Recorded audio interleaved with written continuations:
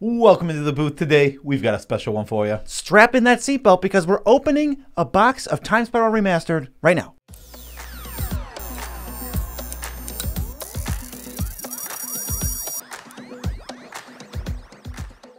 I'm your host, Joe, the Cherries. I'm your host, B, the Z, BZ, and we're the Nitpicking Nerds here in the booth this time. You might notice a change of scenery.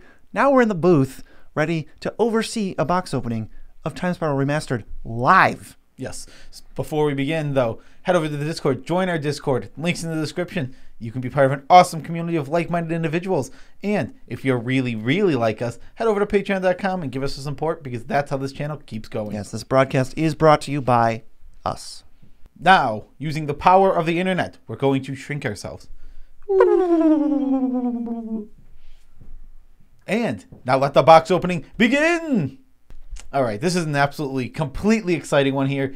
The Time Spiral Remastered, brand new set, out actually today if you're watching it on this release day. Yes, first day, first box. We have disclaimer guy down on the floor, opening it like an actual caveman with his sausage fingers. Yes, these boxes are hard to open. We don't want to insult him too much here. He could do better.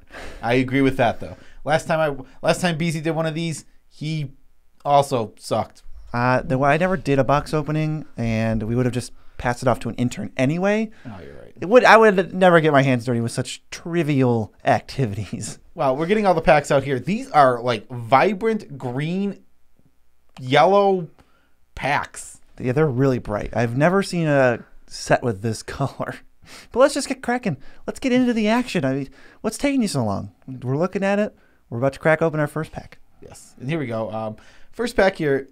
These are interesting, and I think in each pack we're going to see one of those time shifted cards, and we're going to see a rare. So we'll see. I know a lot of the rares are poopy, but when you time shift,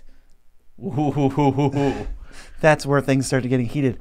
Speaking of heated, first one. Yes, first one, Ponder. Now, Ponder is one I think that is very popular, and a lot of people are looking for it right now because people like the old borders, especially the legacy players.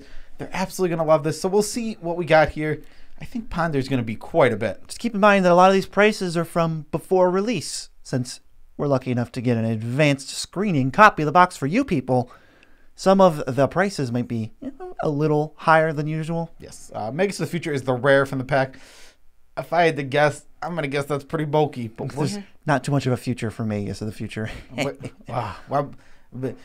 The off-screen intern who does prices is taking forever. Yeah, we have about 6 interns in this room here. We're in the booth, so they're down on the field. Yes, on the field. A $25 Ponder. I'm getting word $26 Ponder. Wow. Yep, I just got the word. Mine must be on a delay here. It is. $26 Ponder. That is an absolute baller way to start this off. I pardon your French. I mean, yeah. Even we're going to see the price of Mage of the Future. It's nothing. I don't know the exact details of the rarity of the time-shifted cards. Are they all in the same rarity? Is it just time-shifted 1 in 100 chance to get what you get? Now, hold on. I don't know. Hold on. I'm saying, yeah. Make sure they know that homing sliver that was just put off screen, yeah, that's worth money. Yeah, we actually get paid more than you.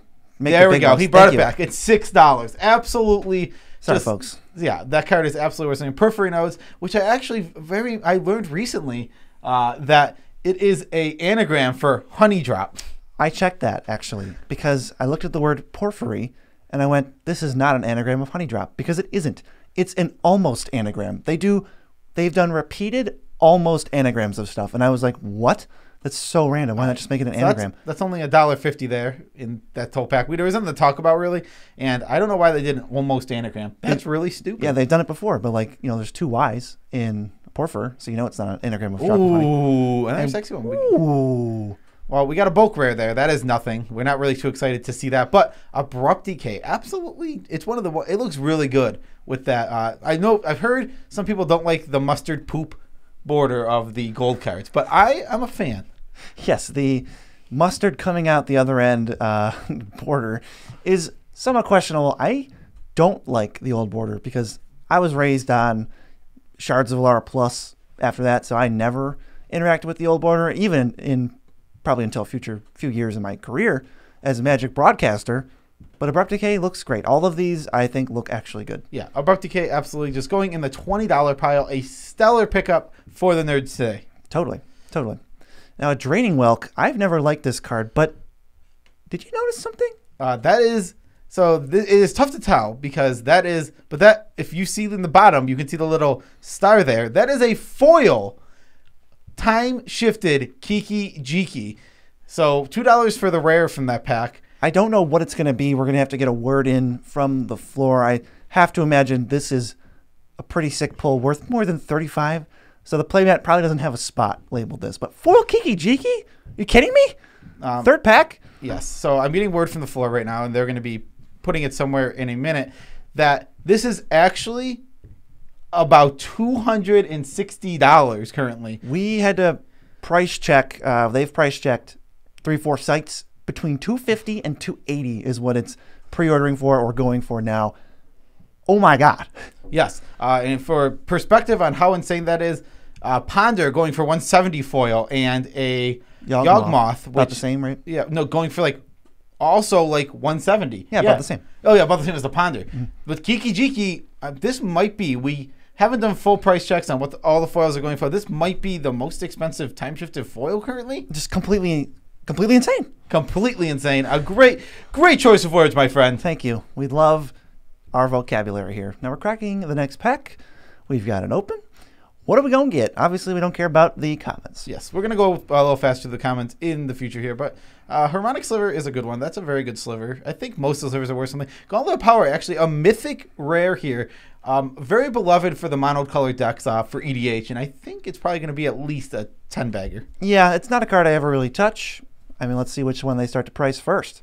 I think one of the things that we here at the Nitpicking Nerds do, Gauntlet of Power going great into $11 power, is we tend to value utility lands over the mana doublers, but you can go the opposite route, and when you go the opposite route, obviously that Gauntlet of Power going to be very strong in those decks. High risk, high reward. If you want to throw all these resources and spend all this mana to go wait till I untap, you might get paid off. Got the Exile. You might not. In the $10 pile there. Nice. That's totally fine. And a $1 sliver. I think we're going to skip over most slivers in the future, but I think most slivers from the set are about $1, for the decent ones at least. Yeah, and they might go down from there because they are commons and uncommons. But for now, if you open some, maybe you can liquidate them real quick, make some cash. Ooh, Mythic Rare number 2 or 3 at this point. Ancestral Vision, not as exciting as it would have been 5 years ago to open. Yeah, Ancestral Vision, it got unbanned in Modern and kind of just fell off the radar because it's just too slow for the format. That's all it is. Modern was too good for Ancestral Recall, not the other way around. So $3 for Ancestral Recall. Oh, have the mighty have fallen. I remember the card getting unbanned and me picking him up for $60. You idiot in the past. Lavinia, old border worth the same amount as that mythic rare. Yeah, some of these time shifted cards, Lavinia is both recent and not very good. Only sees like vintage play and stuff. Yeah, but for vintage players, they're gonna love it. Maybe Legacy. Yeah, so we got a Lava Spike there, time shifted, and what is that rare? So Rodden Heir to Keld. Rodden Heir to Keld, not the best card. It just kind of adds mana in your combat step, and it's a 2-mana 2/2. We're a Commander channel, so we'd like to focus on Commander. Yeah, that's where that goes. Smallpox has no real value, but how about Lava Spike? That's an interesting one. I mean, not for Commander players, but I mean, you can get some old border burn going now. I'm sure. Again, I think that a lot of these cards really are going to interest the legacy players who are used to playing with these old border cards and like them already. $7 for that, and they're just going to be able to pimp out their decks with these old looking cards. Yeah, I'm having a hard time predicting what these time shifted cards are going to be money wise. You know, I look at it and then I think, okay, Lava Spike. That's one of the medium ones. Oh, it's $7? Now, see, Lava Spike is one of the ones I saw being a lot. Lavinia, low, and 3 seems high. 3 seems high. Some of these have to be bulk, right? But here we have an Eternal Witness time shifted as we move our trash bulk rare to the trash bulk rare pile. Yeah, Glaring Wish, though a cool card, absolutely a bulk rare. Just functionally useless in things like Commander. And Eternal Witness, an $8 card. I mean, that card is the worst. Like, there's a million versions of it, and the worst ones are like $5 regular. So it makes sense for it to be in the $8 slot. Might have appreciated the older art, though, for this one. It seemed like it would have made sense. But now an Everflowing Chalice, and the rare is Miri the Curse with the most questionable alternate art I've ever seen. It's better than the old one, at least. The old one was not my favorite. This is a $1 card. It's not very good, but it has a lot of purple in it. And there's some orange on the side, so Nitpicking Nerd colors coming in hot there. We have to approve. And the ever-flowing chalice we opened in the back of the pack, outclassing Miri. Yes, $3 for that. It appears that these time-shifted cards are probably driving down the poopy rares. They just might be, the demand for them. Yes, so moving on. What do we got here? Oh, Pact Negation. Wow, we're a Commander channel here, so you know we love our Pact Negation. Absolutely A-plus counterspell for the format. Yeah, I think Time of Need's interesting too. It does search for legendaries, so you could pull some things off with it. I think it kind of falls short. It might be like a mono green card, honestly, but Time of Need, much less exciting than Pact of Negation, one of the best cards in the set. Yes, one of the best cards in the set, and one of the best counterspells in all of Commander. It's top 10. Yeah, absolutely. So Time of Need, I think, is a really interesting card, like you said. We just weren't looking for this reprint. But where does it go? So Pact Negation going right into the $22 pile there. Well, $20 pile. I think it was 22. Yes. All said. And then another $3 card. Obviously, our mission, again, is to fill up this amazing playmat that everybody loves to comment about. We got to fill it up. We got to get a value of each number. Exactly. That's how you win.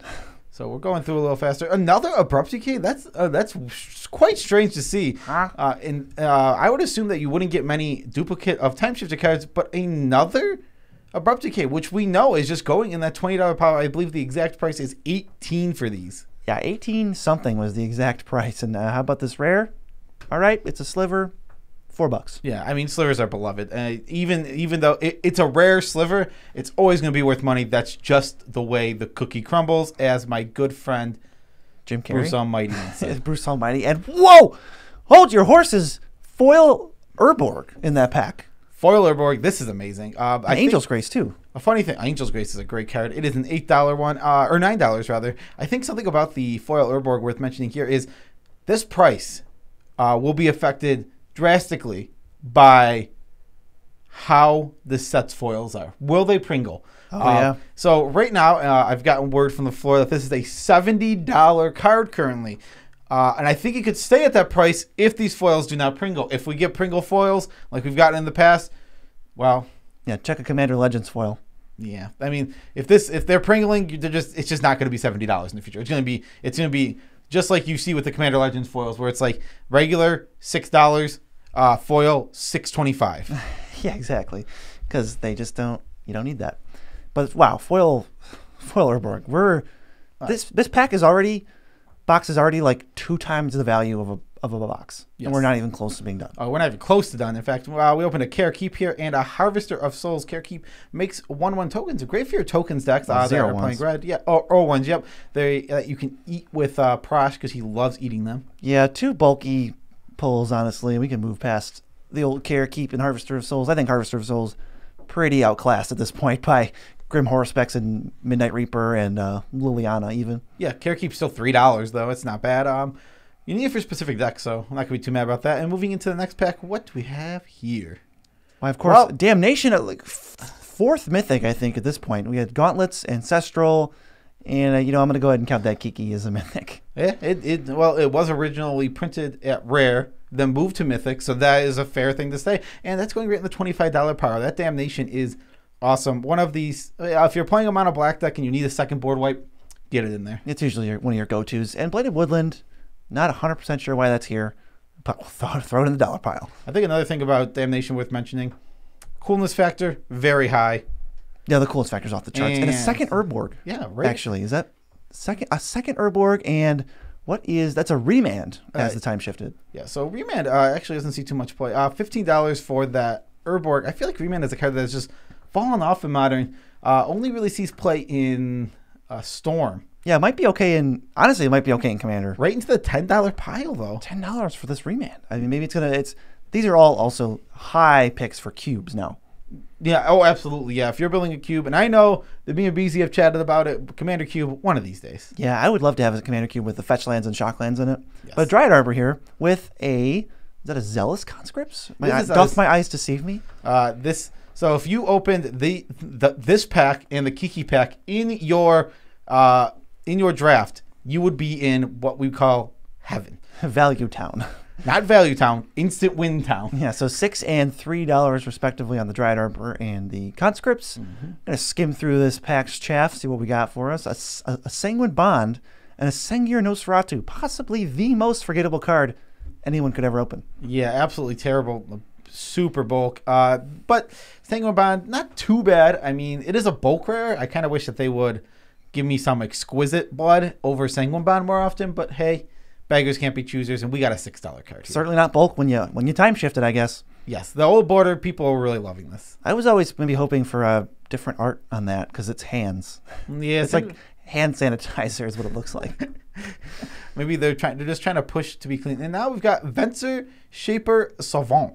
Yeah, Venser Shaper Savant is not a card I've ever really gone towards, but it is a good commander card. $7. This reprint of a regular rare, just $7. Yeah, I mean, card is solid for commander. Very versatile. Yes, the versatility on the card. I mean, it doubles as a win con when you're doing your infinite flicker stuff. Now, how about this foil Street Wraith? Where would you see that going? See, in my head, when this is opened, I would think 12, 13, but I now have gotten word in my headset. Yeah, that's right. I'm touching my ear, so you know I'm talking to somebody. It's there. I can see it. It's only $2, which is an absolute shocker to me. New art foil Street Wraith, beloved card. One of the best ways to just cycle a card for another card for free. $2 is a little bizarre. It's bizarre because one of the best decks in Modern is, at least a top tier deck. Maybe not one of the best decks, but a top tier deck in Modern is Death Shadow that plays that card. Yeah, so this is going to look like a Sedge Sliver and a Past in Flames. Past in Flames, assuming everything's not at the same rarity, Past in Flames was a mythic, so I might expect it to be a reasonable value. Sedge Sliver dropping to $4. Thankfully, it used to be $30. Yes, Sedge Sliver, $4. Great drop. Good for I think Sliver players are getting absolutely loved in the set. The Time Spiral block had a lot of slivers, and I think that the reprints here are great for Sliver players. Yeah, it looks like $7 or $8. $7 for that Past in Flames. Yeah, this might be a little resurgence chance for all the for new Sliver players to get in, jump on board now, while all these cards are like way more affordable than they'll ever be. Absolutely. And this is a reiterate. I remember I was just building a deck probably a month ago, and I was like, I want to reiterate. And it was like, dang, $15 for a reiterate? No, thank you. How about $6? And also we opened one, so we don't have to pay anything. Yeah, this is another reprint of just a rare that just 100% needed a reprint. Good reprint. And the Sliver getting time shifted there. That's the Cloud Shredder Haste and Flying, and it is $4. And you thought Gale Rider was good, and then they were like, no, Haste too. Yeah, for 2 mana. Great card. Now this is, I think, we only actually opened one half of this rare. What a bust. And Manifold Key, not doing anyone any favors. Manifold Key, another great card for like your EDH decks that want to only play artifacts. Your Eldrazi decks. You're just playing Mana Vault and just ramping out like nobody's business. Yeah, so Boomer Bust going in the $2 pile and the Manifold Key going to the $3 pile. This box, we're winding down a little, I think. I'm really impressed so far. I had a couple duds in a row, but that does not discount the top row. But here we are. This is... Whoa! This is a classic. This has been... this is Termagoyf, and this is the first time that this art is in this border. Mm-hmm. Yeah, the first time Modern border and right into the what is that, $30 pile? That's a $30 pile. Absolutely silly card. I mean, get your Goyfs now. If you want to play Modern Jund, you want to play your Modern decks that play your Goyfs, get it now. Well, it's $30 because the card always goes back up. I mean, what are we now into 50 or not 50, 5 or 6 reprints of this card? Absolutely. Mythic? Yeah, that's Stinky Inky going $2 there. Should have used the old art. That's not our fault. I mean, I'm not really a difference. I think that art looks old, so it works. It kind of does. So there's a waste, and I forgot about that wastes were getting time shifted, and the stuff we got to go with it. That waste looks pretty cool. As much as I love the full art aesthetic, that's a nifty waste. So I'm gonna let BZ love his waste. It goes right in the $8 pile, and it's awesome. Really love it. But I want to mention right here. Oh, it's $9 actually. Stuffy Doll, one of my favorite cards of all time. I don't have it in any decks, and actually, I had like 30 or 40 of them get stolen in the past, and I owned 0 right now, and I've never had the chance to pick them up. They're so expensive, and like as much as I love them, $7 is a little much. But hey, $3 right now for that Stuffy Doll. Yes, I think disclaimer guy here, noting the weird color shift change of Spike on the back. You can kind of see it, but they thought, hey, you know what would be cool? Let's take Spike the Magic card and make it neon green. So they did. So the reason that is being pointed out right here by disclaimer guy is because they did the same exact thing with Commander Legends, but they color shifted it to blue. Yeah, they're like, here's Spike, but she's blue. And here's Spike, but she's neon yellow. Not sure the choice there. But Zulaport Cutthroat and Coalition Relic. Coalition Relic used to be really expensive, like $8-10. Now it's finally falling back down to like bulk where we can pick it up. Yeah, I think it's one of the best 3-mana rocks there is. It's probably one of the only 3-mana rocks you really want to play. Yeah, they're falling off fast in this format. I mean, or if you're asking us, they were never really in. I mean, they were. To be fair, before we had all the Talismans, all that. Sliver Legion. Now, this was the most expensive card before the reprint of this set. It was $140, and I think it's about $40 now, which is still a great price for this. I mean, nitpicking nerds are going to be looking to unload this because they don't play slivers. Yeah, yet another mythic, and it's going to go up. It's just going to go back. I think it's a Tarmogoyf effect. This is the first time we've got an in-demand reprint of this mythic, rare, impossible to get. That usually means it won't stay at the 40. Okay, Tarmogoyf actually went up. So that Beast Within was $3. I need that. I'm going to be putting that in the deck quickly. And here we have definite bulk Mangara. Yeah, poor guy. Flicker Wisp, great for your Flicker deck specifically, and a foil pact of Summoner's Pact it's called. Summoner's Pact, which actually I know for sure here that we're going to have to do a double check because it says it's like 40. We're getting mixed signals. Yeah, we're going to have to find the actual price here. I believe it's more around a 12 or 13 banger. And right into the $14. Yes, so $14, absolutely. It's a stellar card. I mean, it is an Amulet Titan card, really. Or just a green tutor. Put a card in your hand for free. Yeah, absolutely. Now, Vesuvian Shapeshifter, oof. Big stinky open. And Epic Experiment, I can't imagine, is much less stinky. Yeah, both these cards, not very good. I would assume bulk for both of these, in my opinion. Yeah, I might just throw them off the table and move on. Yeah, 25 cents for the Shapeshifter. Oof. How about Epic Experiment? It is a former mythic, beloved card. About $3. Feels like if you don't know what a time-shifted card is and nobody really wants it, it's $3. It could be anything. It could literally be $1 million or $4. Yes. How about this next pack? I see a Slaughter Pact and a Pongify. Yeah, so Pongify, I know, is $1. That'll be going into the dollar power quickly here. Where do you think the Slaughter Pact's going to end up? There's also a Lapman. A Labman? The Labman is... It's just so much less exciting with Thassa's Oracle being around. Yeah, $1 there for the Pongify. $3 for the Slaughter Pact. I mean, with Thassa's Oracle running around, Labman just not as exciting as it used to be. I mean, it's another redundant option. It does fill up our key $5 pickup, though, which means we only need a 12 and a 13 to win the box opening. Yes, we win the whole box opening if that happens. And we got Joyra. Ooh. But Arcades is the real gem there. Arcades, former mythic, tough to pick up. I know it was around $20 for a while. Was he a mythic? It was a mythic. Yeah, the whole Cycle of Dragons was mythic. I mean, that makes sense. You think Nicol Bolas was a rare? I know. I just thought Arcades was a rare.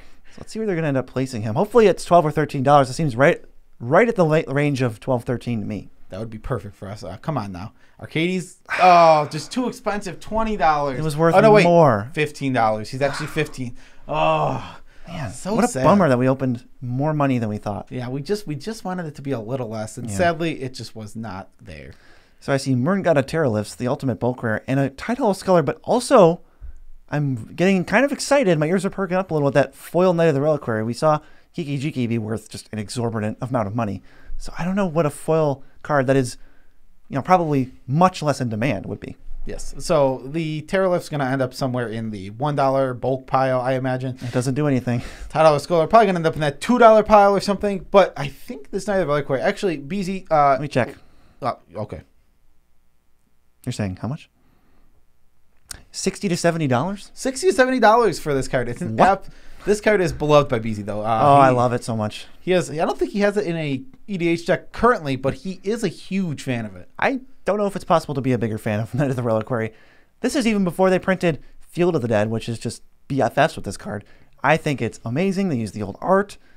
Oh, I love this card. And I can't believe it's like $60, $70. Oh my God. Yes, I think this one, I actually cut Knight of the Reliquary from my on that deck, but I think it might be making a reappearance in that deck. Oh, you think you're going to get that one? Well, you don't even have a deck it's in. I should. I mean, it might actually be in my fun Carador deck. It wasn't. It wasn't? I think it might just be now, but I can't think of it. So this is the last pack, I think. Yes, this is the very last pack. Let's see what we got. Will we have some bombs? Or will we just opened a banger, so... Ooh. Oh, it isn't the last pack. We got a few more. Yeah, we got Silence here, which is an EDH, CEDH staple. And what is the other card? Oh, it's Fungus Sliver. Yes, BZ saw I said Fungus Sower and was yelling at me, but I didn't. Yeah, in an earlier conversation we had before this box opening, we were just talking about it. I'm like, Fungusaur, that's not in the set. And he was like, Fungus Sliver. And I said, oh. Yeah. So tell it $1. Nothing Useless. crazy. Silence, again, CDH staple. 12? Can we get 12? 13 maybe? I don't know what this. I have no clue. This silence. I wouldn't surprise me if it was 30. It wouldn't surprise me if it was a quarter. Yeah, because it's just so hit or miss for like everyone. Yeah, I mean, you're either a CDH player or you don't care about it at all. Yes. Let's see what we got. It's like where else can you play silence at all? I don't know. It's just like Angel's Grace. It's so specific. Yes. So we're going. No, not quite there. $7 for it. I imagine the foil one being worth quite a bit. Those CDH players really love their fancy cardboard. They love their expensive decks. All right, another pack. R.I.P. Spirit Monkey. Spirit Monkey? Yeah. Simeon Spirit Guy was on the top of that pack there. Oh, I was like, what are you talking about? He's been banned. He's been banned from Modern. R.I.P. Spirit Monkey. Now there's a Hermit. No one really cares about him. He's a bulk rare. But Fell to the Third Path is interesting. This is one I would expect to be maybe more expensive just because he has the mythic symbol and he was Commander product exclusive, so there's not even that many of him. Yeah, so 50 cents for the bulk rare we got there. Feldon, where are you going, Feldon? $2, $3, $7? Nope, $2. Okay, I mean, really confusing. Why? I don't know what's pricing these cards, but we're still going to go along with it. Well, actually, pricing this card is tcgplayer.com. Check the affiliate link in the description. Buy some cards there. We get a kickback on the order. But here we've opened a foil sliver. Secret Plan's definitively the worst time-shifted card.